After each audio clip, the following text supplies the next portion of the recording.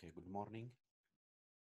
Now we are going to discuss on elucidation of biosynthetic pathway by isotope labeling and retrobiosynthetic NMR analysis. And if you remember in previous chapters, we have discussed about a comprehensive overview of the various biosynthetic pathways. In chapter 2, we discussed about the acetate pathway, where acetyl coenzyme A is the building block leading to fatty acid prostaglandins, naphthoquinones, anthraquinones.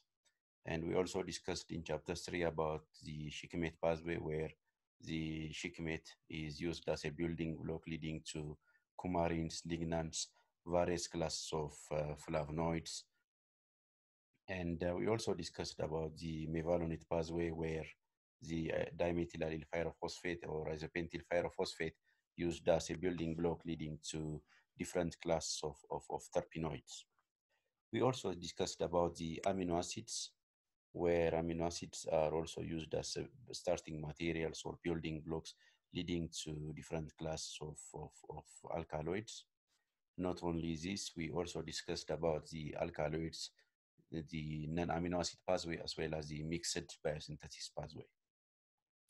We also discussed on the application of the secondary metabolites in chemical ecology.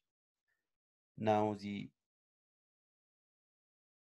next discussion will be on how the biosynthetic pathway has been exhaustively studied experimentally using the isotope labeling and retrobiosynthetic NMR analysis techniques. So there are two important terms I would like to briefly explain before proceeding to the details of this session. The first one is, what do we mean by isotope labeling? And the second one is, what do we mean by retrobiosynthetic analysis?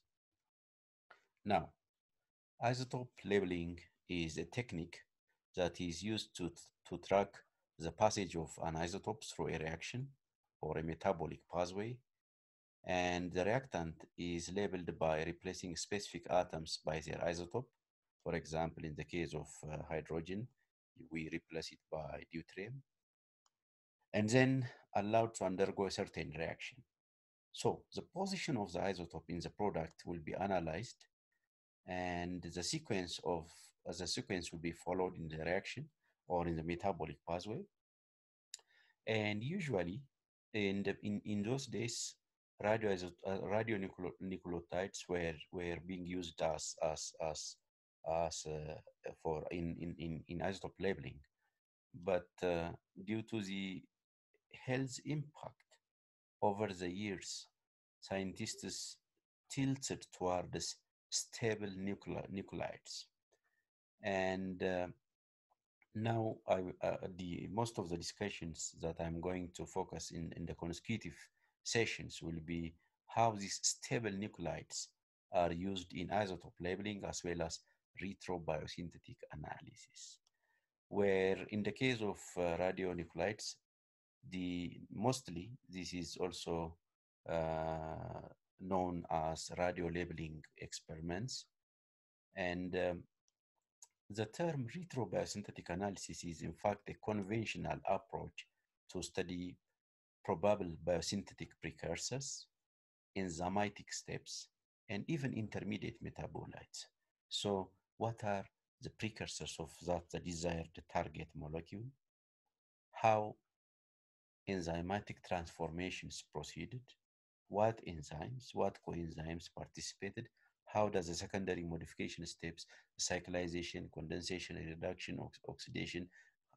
We will have an overview of understanding of these enzymatic transformations and the possible biosynthetic precursors as well as intermediate involved in the biosynthetic route. So this position-specific isotope distribution within the molecule will help us to rationally interpret the biochemical process that might be involved in the biosynthetic pathway. So now connecting these two principles, now In our consecutive discussions, we will discuss how these isotope labeling techniques are applied to deduce the biochemical or the biosynthetic processes involved in certain plants, and then what is also the application of NMR in this retrobiosynthetic analysis. Okay.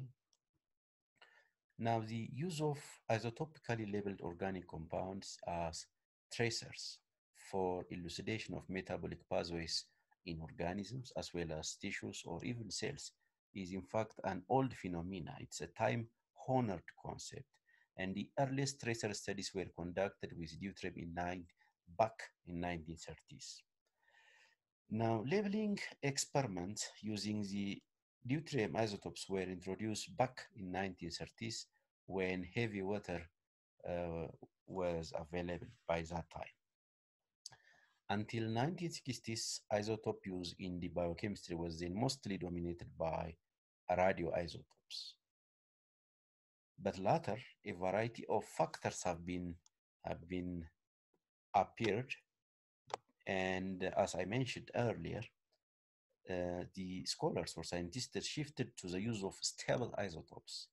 And this is due to the fact that these stable isotopes involve no health hazards, and in fact, they are exempt from safety regulations.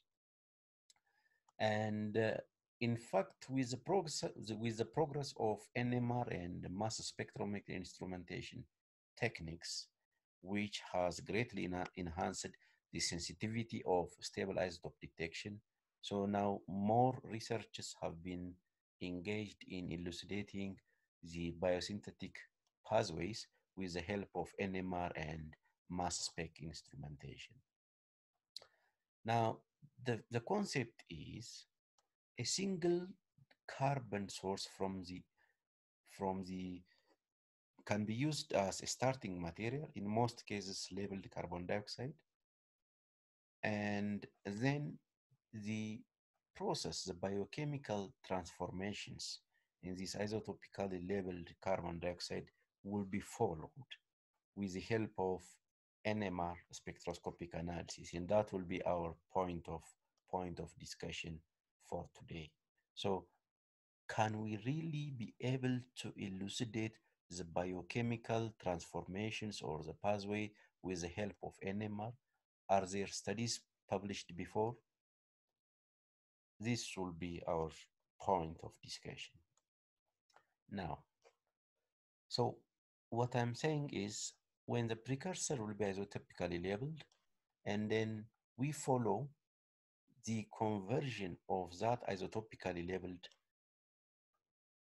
carbon or a proton, its position across the process, and we also see its position in the product with the help of spectroscopic techniques. So in essence, what I am saying is we will analyze the precursor product relationship with the help of this spectroscopic technique. Now, plants make adjustments for maximum utilization of the incoming light from photosynthesis. And from our previous discussions, we know that carbon dioxide plus water through photosynthesis give glucose, and glucose through glycolysis pathway goes to pyruvate. And we know that decarboxylation of pyruvate goes to acetyl coenzyme A.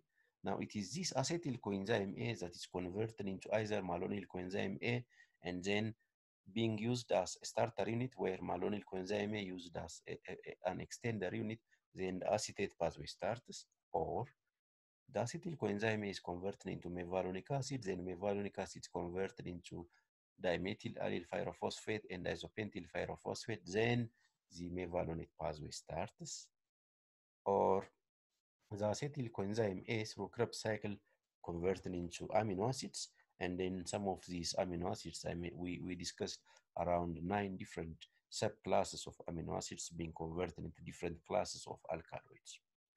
Now, when a labeled carbon dioxide is being used as a carbon source, this is the bottom line.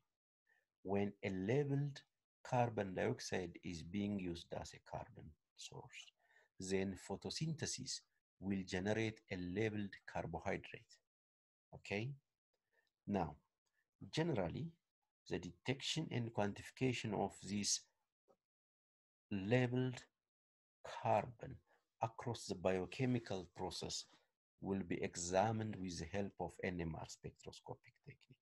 Now, we know that in carbon NMR spectra, where the carbon 30 has a natural abundance of 1.1%, usually, unless it is carbon off decoupled NMR, the carbon spectra appears as a singlet. Okay? Now, this is the bottom line. When two or more carbon atoms are connected by either 1 to 4 covalent bonds, okay? Now their signals will split now into multiplets. So this implies that now the spectrum is becoming complex. These carbon-carbon coupling constants are a very important criteria to see the sequence. If the carbon-carbon coupling constants are related to directly connected carbon atoms, these coupling constants appear usually between 30 to 70. Whereas if the connectivity is above 2 or 4 bonds, so now the coupling constant will lower up to 10 hertz.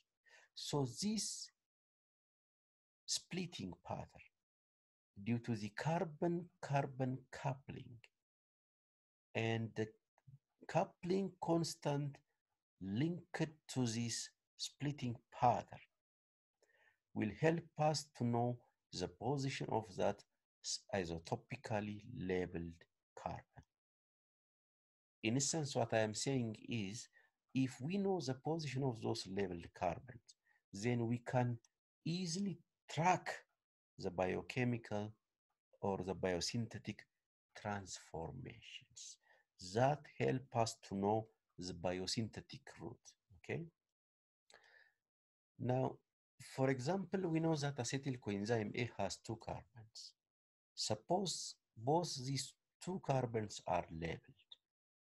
Now, if we consider a molecule of acetyl in which both these carbons are labeled, then we will have labeled acetyl coenzyme A. Now, both of these carbon contain half a spin, so they couple each other. This carbon-carbon coupling now shows splitting, where depending on whether it is a 1 bond or a 2 bond or a 3 bond or a 4 bond coupling, then the J value differs. The value of that J value tells us the connectivity as well as the position of those isotopically labeled carbons. Let's see a retrobiosynthetic studies that have been carried out to determine the biosynthesis of polyacetylens, such as panaxinol and epoxypanaxinol in ginseng plant. Okay. Now these are the structures of polyacetylens 1 and 2.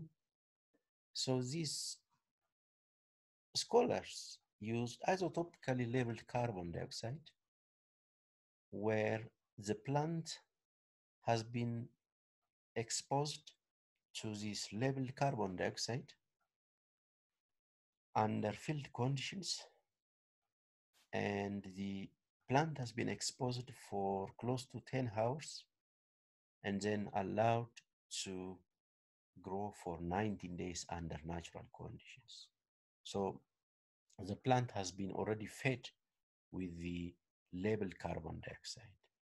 So the normal biosynthetic primary metabolism conversion of those labeled carbon dioxide to labeled glucose now started. Now, after 90 days, they extracted the plant and they got mixture of compounds. So, and using a routine purification protocol that we know, they isolated 2 compounds, panaxinol and panaxinol epoxide. Okay, This is how the portable unit is used in a controlled incubation where the plant has been exposed with a labeled carbon dioxide under field conditions for 9.5 hours, and then the plant was allowed to to to to grow for for 19 days. Okay. Now, so the plant used this labeled carbon dioxide to synthesize a labeled glucose, and then this labeled glucose was converted into labeled pyruvate. So the carboxylation of the labeled pyruvate now gave a labeled acetyl coenzyme A, and this biosynthetic transformation proceeded for compounds 1 and 2, where 1 is panaxinol and 2 is panaxinol epoxide. Now, the question is, how do these scholars be able to determine the splitting pattern as well as the biosynthetic route with the help of NMR? Now look, now the carbons have been labeled from 1 to 17, where the corresponding or the respective J carbon-carbon coupling constant values have been seen in the left.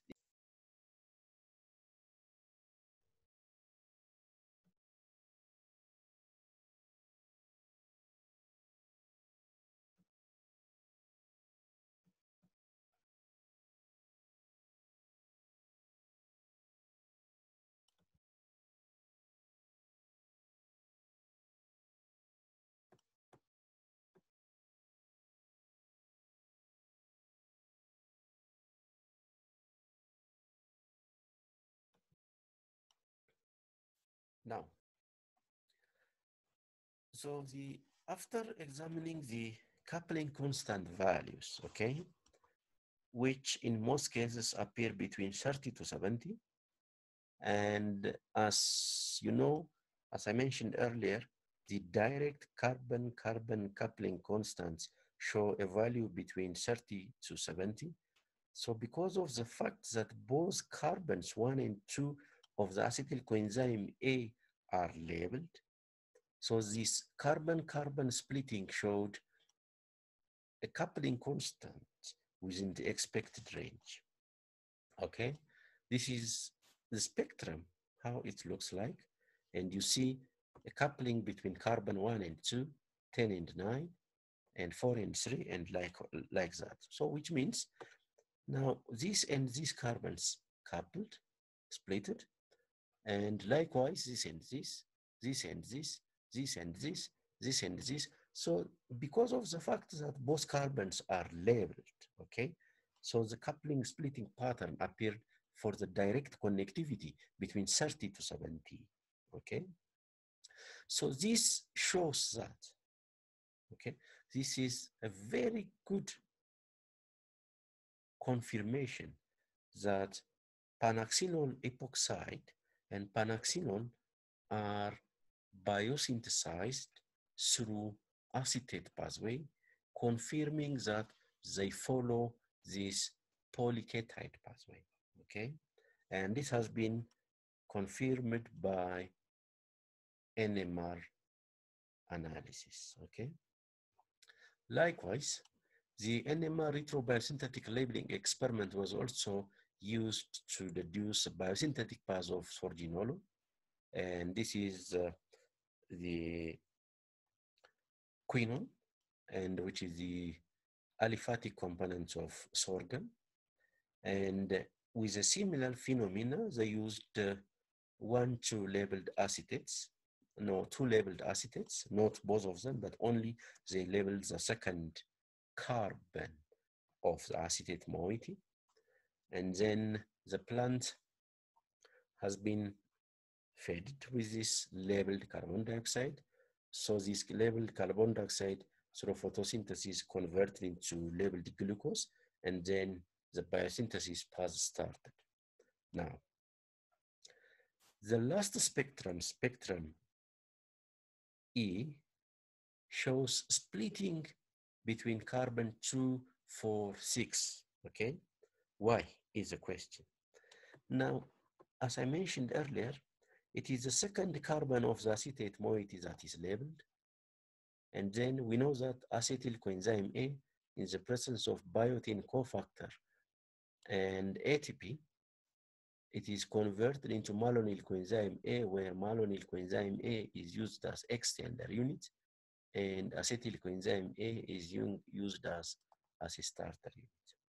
So with a normal 6-step biosynthetic path leading to fatty acid, now the palmonyl intermediate has been biosynthesized. Now, because of the fact that, please underline this, because of the fact that it is only the second carbon of the acetyl coenzyme A that is labeled, okay?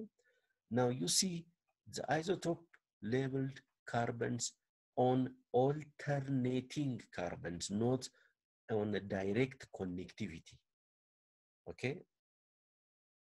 This suggests that because one of them is labeled, now you see the labeled one on alternating carbons, not on directly connected carbons, okay? Now, this implies that now carbons 2, 4, and 6 are labeled, but not 1, 3, 5.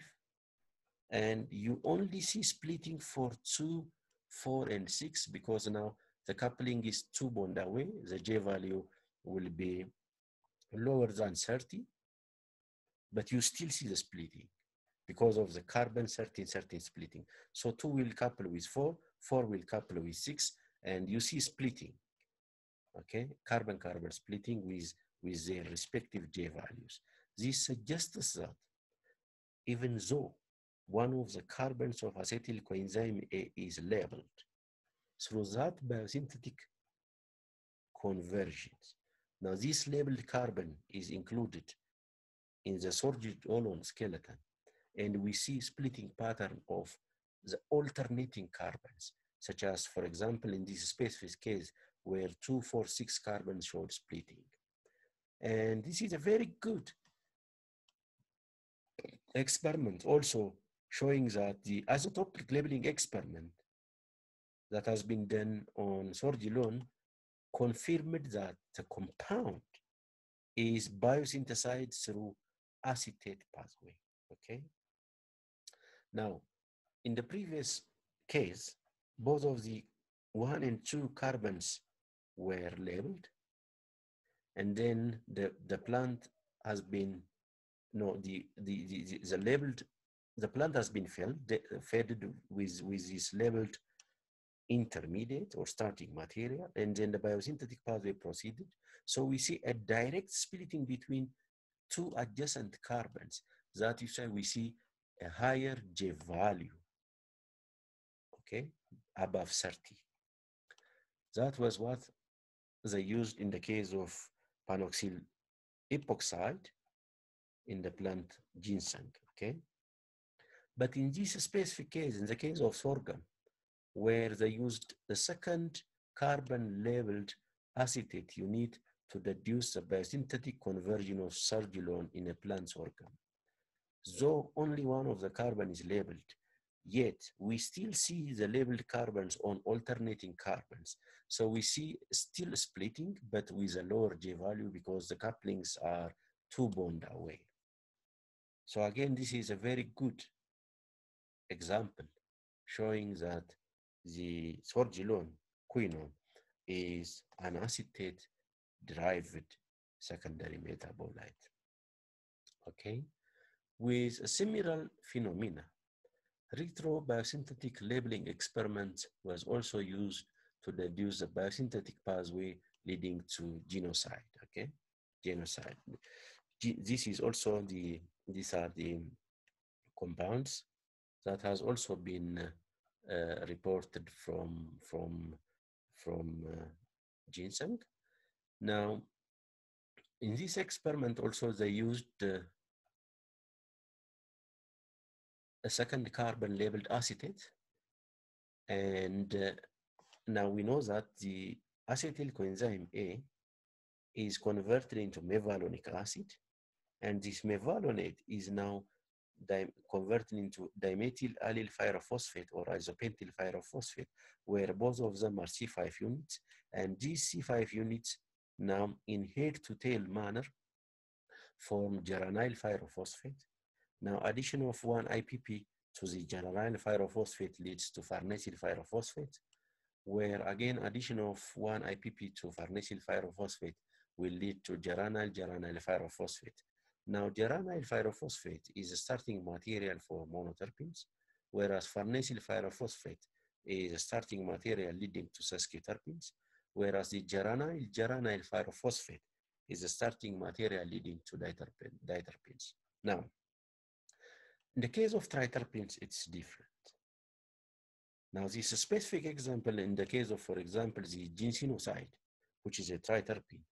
Now, the biosynthetic pathway of triterpenes is different, where two farnesyl pyrophosphate constituting 15 carbon units in a head-to-tail manner, they merge to form squalene, where squalene is a starting intermediate leading to triterpenes.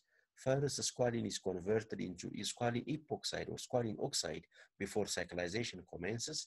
Then consecutive cyclization to different subclasses of triterpene proceeded, where we may have A, B, C, D rings of triterpenes, okay? Now, in this specific case, they used a second carbon labeled acetate unit. So this shows that this carbon, which is indicated by asterisk, is now the labeled one. Now follow the path, okay? Follow the path. Now, if you follow the path, these labeled carbons are strictly indicated in asterisk in squalene, okay? And this is the correct path where squalene oxide has been cyclized first into prosteryl cation, where prosteryl cation in consecutive steps is converted into genosides, okay? Now, from this path, it is also clearly seen that the correct position of the labeled carbon has been clearly indicated in squalene, and consecutively they have been clearly seen in the target product as well. So this shows that because of the fact that now the labeled carbons are also seen and identified by NMR technique in the genosites, then that shows that it is also a mevalonate derived triterpene, and this has been also deduced by the retrobiosynthetic techniques, okay? And with a similar phenomena, the carbon 13 has been also applied to deduce a biosynthetic route leading to lupiol, triterpene. And also they used the second carbon labeled acetate unit, and they followed the splitting pattern of the carbon NMR spectrum, okay? And not only the path, but also the cyclizations, the secondary modifications, the intermediates, all these can be easily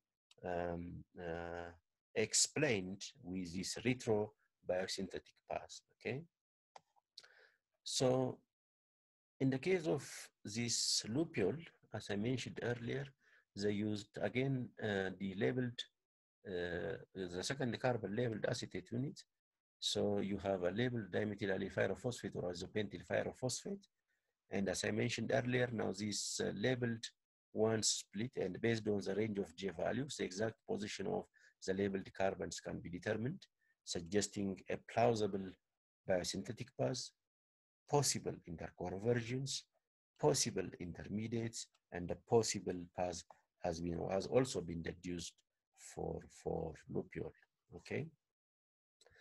So, although the application of isotope labeling and retrobiosynthetic analysis is a recent phenomenon, and still several scholars are still studying the biosynthetic paths leading to different secondary metabolites interesting intermediates, complex structures. This retrobiosynthetic analysis, coupled with the application of mass spec or NMR analysis with the help of isotopically labeled atoms, helped to track the passage of the isotopes through a metabolic pathway, and the labeled reactant will be followed. What type of conversions does it undergo? And it will be analyzed with the help of the spectral pattern, okay? Now, as I mentioned earlier, the possible biosynthetic precursors, enzymatic conversions, intermediates, and can be determined by examining the specific position of the isotope involved in the biosynthetic conversion. So the very important concept here that I would like to underline is carbon 13 has an abundance of 1.1%, okay? And it appears to be a singlet unless it is carbon off resonance decoupled spectrum, okay? Now, when two or more carbon atoms are connected, okay? Now these signals split because both of them have a spin of half and they couple to each other. Now it is becoming multiplet, and rather now the spectrum is complex. And these carbon-carbon coupling constants, especially the value, shows whether they are directly connected, if the J value is within a range of 70, or if the J value is less than 10, then that shows the carbon is 2 or 4 bond away.